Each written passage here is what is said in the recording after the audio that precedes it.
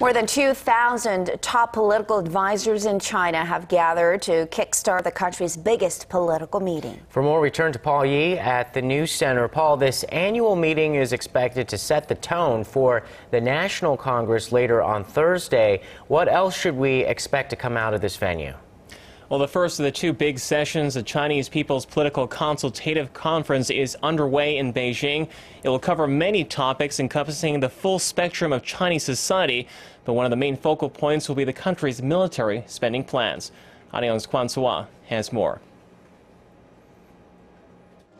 Chinese President Xi Jinping's vision for a stronger China includes building up its army. Political leaders will be discussing ways to achieve that at the Chinese People's Political Consultative Conference and National People's Congress, dubbed the two sessions. An expansion of military power according to a nation's economic growth is inevitable. The same goes for China.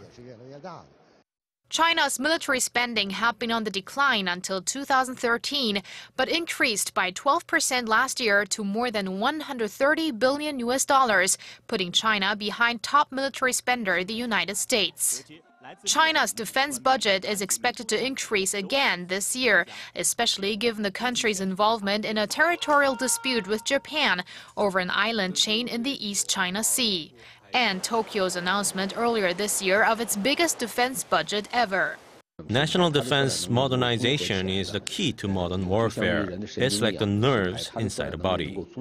There is global interest in the upcoming announcement as many countries try to narrow the gap in military spending with China.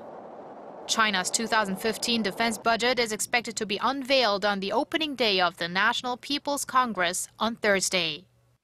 Kwon Soa, Arirang News.